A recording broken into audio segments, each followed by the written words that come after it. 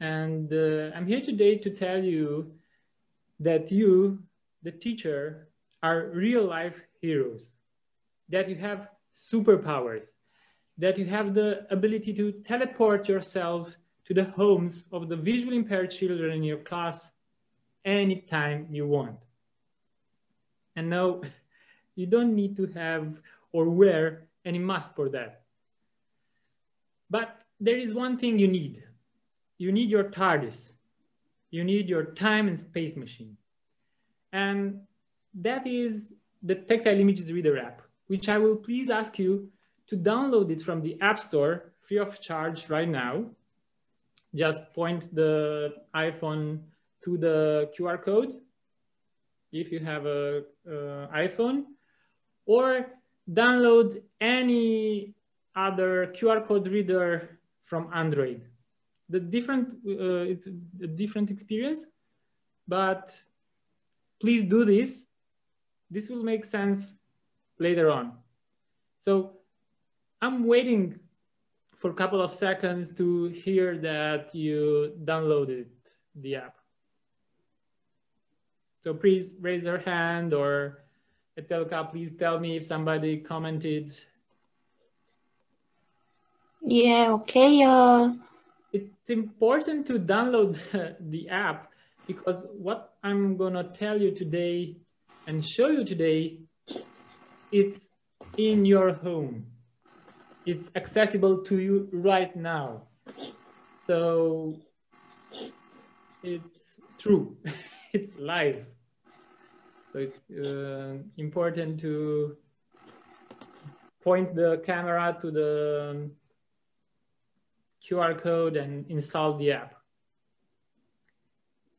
I'll wait just more to get a notification from someone who has an iPhone, or anybody else has a QR code reader.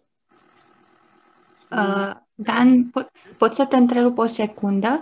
Avem o rugăminte de la interpretul nostru care traduce acum în limba română ceea ce spui tu, că participanții sunt în majoritate români, să vorbești puțin mai tare. Cred că nu te aude bine. Ok. Așa, mulțumesc. Mai bine, mai tare acum? Zicea, era bun un microfon. Ok. Dacă stai mai aproape, se aude un pic mai bine, da. Da, ia să încercăm așa, poate e mai bine. Any signs from... Văd că Dennis downloaded it. Okay. So I can pass this subject. Now, let's get talking about education. Jean Piaget believed that special thinking gets better with age. Why? Because in time, we are exposed to a gradual, more conscious encounter with the world around us. It's exactly this interaction that stands at the basis of spatial education and the spatial education. I don't pronounce very good spatial like NASA, and so it's spatial education. And the lack of interaction with the surrounding environment, it's the one that makes children with visual, hearing, or multisensory impairments miss learning opportunities. According to the studies, in the case of typical children, the abilities of reaching for objects appear around the age of 5 months, where in the case of visually impaired children, these abilities happen only at age of 10 months. This means that we can already observe a major discrepancy regarding the spatial abilities of children with sensory impairments.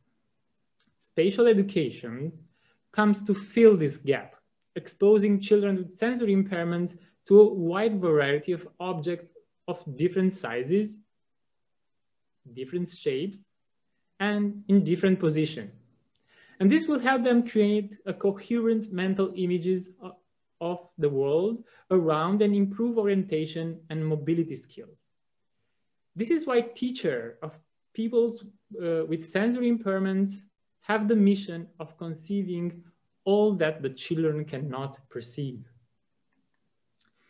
Interaction with real objects is the main way of teaching special education to children, spatial education to children with visual impairments or multisensory deficiencies.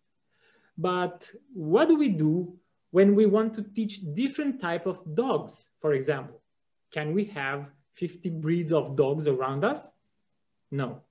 We resort to tactile material, such as tactile graphics, drawings with raised surfaces that children will relate to by touch.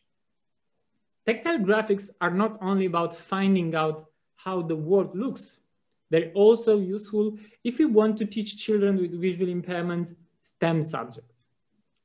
Spatial skills strongly predict who will go into STEM fields. But why is it the future? We argue that the spatial skills serves as a gateway or a barrier for entry into STEM fields. I have to read this code because it's a long one and have more phrases and you wouldn't read it out of the presentation. But the thing is that experts have a mental representation that allows them to solve problems without having to use spatial thinking. For example, an expert chemist who knows a great deal about the structure and behavior of a particular molecule may not need to mentally rotate a representation of this molecule in order to make a decision about it. Novices who have low levels of spatial skills may not be able to advance to the point at which spatial skills become less important. This is another code. So now, let's imagine it's November 2019, we are at school, it's Tuesday morning, and you are teaching geography to a class of visually impaired children. Let's say you are teaching the tactile map of Romania, and you go to the first student, take his hand in yours, help him explore, and patiently explain what he is touching. It's a process that takes time and patience, but you love the connection that you have with every child. Now, fast forward to November 2020. You are home, away from all the children, and teaching the map of Romania, it's practically impossible. You just cannot share the screen on Zoom to a visually impaired children. But what does this mean? Does it mean that teaching spatial education will stop for all the visually impaired children? What if, God forbid, lockdowns become the new norm forever? How would visually impaired children study subjects based on graphics then? Since I made this speech sound like a post-apocalyptic, I think it's time to present you that the world-saving hero that we all are waiting for. And do you know who it is? It's you. You, the teacher of today. Yes, you are the heroes of tomorrow. And your special power is teleportation, and tactile images is your magic wand. If teachers of typical children now have tablets and digital boards as helper, you, teacher of children with sensory deficiency, have an e-learning platform called Tactile Images. Tactile Images, it's a collaborative e-learning platform where teacher, parents, and visually impaired children can all connect from home to make the remote teaching of spatial education possible. What is the link that unites them? It's a mobile app that identifies the position of the index finger on the drawing and describes the tactile graphics audibly to visually impaired students, just like you do in the class. With it, you empower visually impaired children to study graphic independently. Teaching with the aid of tactile images, start creating with an account on the e-learning platform. A free account, meaning that all you have to do is to write down your email address. You will have access immediately to a library of 800 multilingual interactive tactile graphics. tactile graphics with audio description in Romanian, English, French, Italian, Spanish, German, and Turkish. Yes, 7 languages, and just for now. The tactile graphics in the library tackle subjects such as animals, cars, airplanes, building, maps, portraits, and many others. But wait a minute, you will say. I have a curriculum to follow, and although I would love to teach dog breeds to a 16 years old, I have to teach geometry, physics, and everything that's in the curriculum. That's fair enough. If you want to teach a subject you cannot find in the library, you can create the tactile graphics you need yourself. Yes, that implies drawing and writing your own description. And no, you don't have to be Van Gogh or Monet to do that. Image Creator, the creating software on the Tactile Images e-learning platform, was created especially for you, to give you the freedom to create all the materials you need, fast, easy, and effective. If you played at least once in Paint, and I'm sure you do that, you will become a master at Image Creator in no time. The drawing software contains a library of clip art, simplified drawings, which you just drag and drop. And the cool thing about the clip art is that they are scalable. So if you want to illustrate Red Riding Hood, for example, you will just drag and drop a child and a house. And the house will automatically appear bigger than the child to help create him an accurate spatial thinking. Wait, there's more. You also have the freedom to upload any picture you want in the Image Creator and then create an overlay contour. It's just like copying drawings from a book on a window. You see the picture and you follow the lines.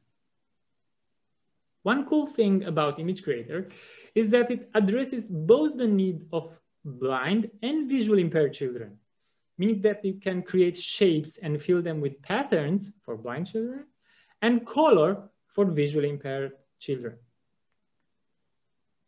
Now, the drawing is just the first part of Image Creator, because your aim is to create an interactive tactile graphic. You also need to add text to the drawings. So basically, you just use your mouse to create areas of interest and add description, like this is the elephant eyes, this is the elephant's mouth, so on and so forth. The important thing is that you can add as much text as you want, include all the explanation you would normally give in a class to make children feel like you are there, near them, explaining patiently what they are touching. We want to believe that these interactive tactile graphics are more than just drawings that self-describe. We want them to become real lessons for visually impaired children. Lessons that are taught by you, the teacher, remotely. This is why you have no character limit to your caption. The mobile phone can read description for hours and hours. Of course, if it's charged. So just please play along. Just sign into the Tactile Images platform and have fun. If you're working with children with complete blindness and deafness, you can always use the tactile graphics in the library to add braille text to the drawing instead of written description that the app will read. And if you have already the graphics at home and you want them to be interactive, just take a picture with the smartphone and upload it in the editor section, and the Image Creator is there the place where we will create the areas of interest and add description. Now I want to talk about the feedback and the community. How do parents get the graphics to emboss? How you actually physically arrive in the home of the student. To get the graphics you created, the parents of the children in your class also have to create a free account on Tactile Images. What makes it a collaborative platform is the fact that you can create a section for each class where parents can download the materials and also track the evolution of the children.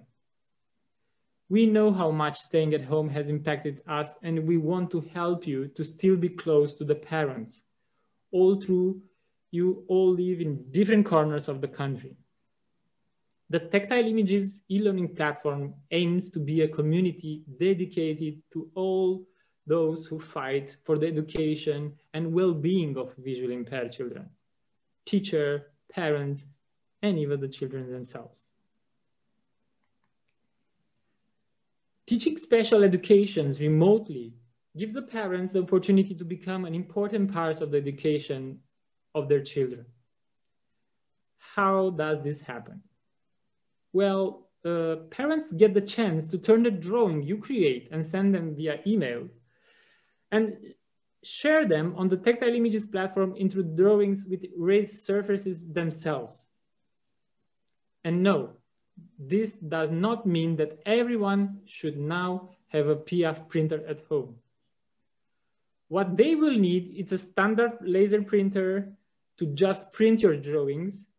Embossing can be done easily and inexpensively with a syringe filled with wood adhesive, which works like an embossing pen. When done, the last thing to do is to let it dry.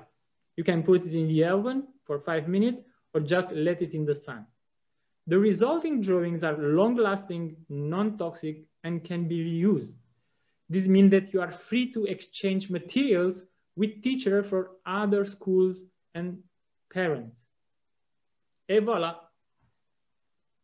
That's how you create a tactile graphic at home with less than $1. If you want to share the embossing technique with parents, there are a lot of do-it-yourself videos on the Tactile Images YouTube channel. Please subscribe. I was telling you early, please download the Tactile Images Reader app from the App Store. And I hope you downloaded it and you could try it. Because now it's the moment and I'll need some feedback from you, because I want to get in the shoes of the children for a couple of moments. I want you to live the interactive experience yourself now. Here is a tactile graphic, a fly. Please open the Tactile Images Reader app or any QR code reader if you have a Samsung or Huawei, depending what you use. And then point the phone to the screen. So if I can have a microphone open from any of you who uses the iPhone and could see the Tactile Images Reader app working as you were a user, a child, it will be fun to have an an active user. I'm waiting for somebody to tell me with the microphone open if the app is installed on his phone and if it's active. So waiting for some feedback.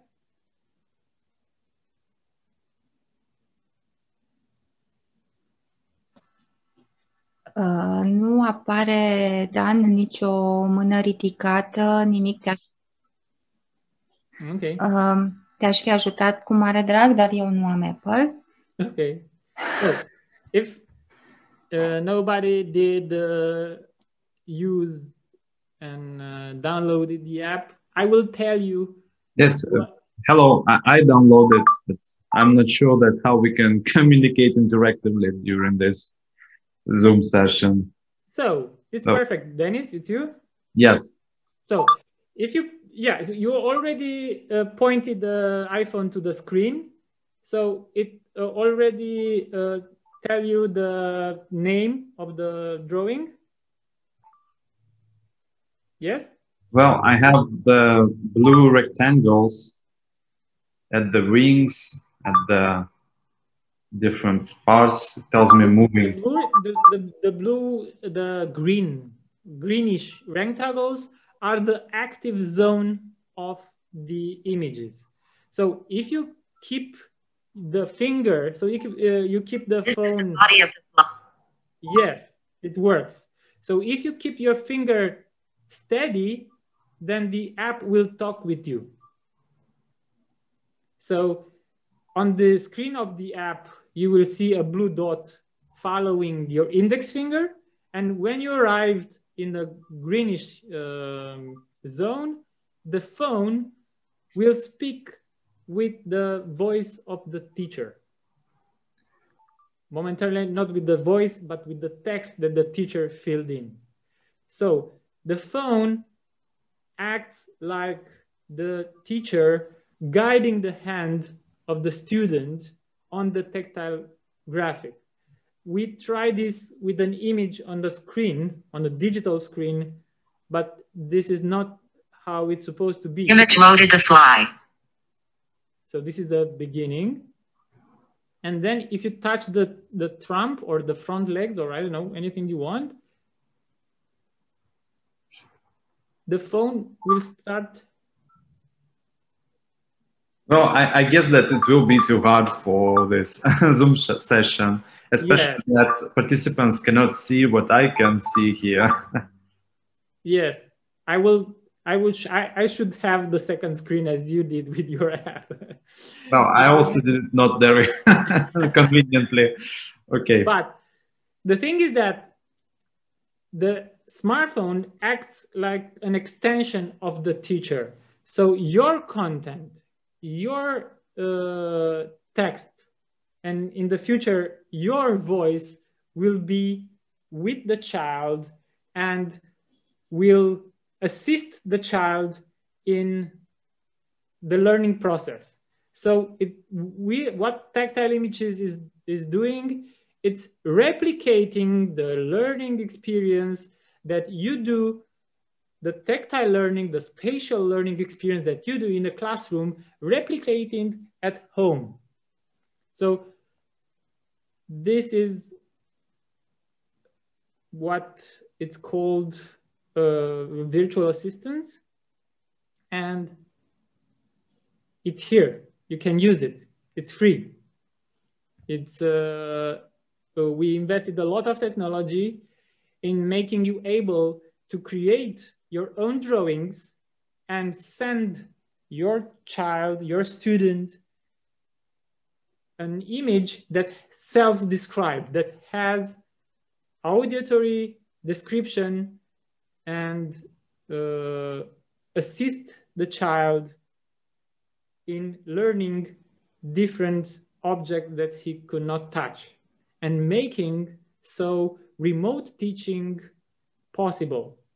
Spatial thinking, spatial education, it's very important. And now there is a way to continue through this social distancing that we are encountering. And this is not all. Imagine that you have a classroom, and as you did before, you go to every child individually and explaining the graphic. Now you can have all the class simultaneously explore the drawing. And at the beginning of the hour, you come in the class and spread 10 sheets like this with the fly. And then the child, for 10 minutes, he grasp and make the spatial representation of the fly and understand what an object that you cannot touch looks like, and create a representation in his mind. And then you, as a teacher, come and give more information. You give expert information about the fly. So this will make teaching faster and learning faster for the children, because you can teach simultaneously to all the blind child. So if you like the idea and if you like creating your own interactive tactile graphics, the only rule with Tactile Images e-learning platform is that you make your own rules. You know better than anyone else the specific needs of every child in your class. So please take your cape and fly away. The children need you by their side now more than ever.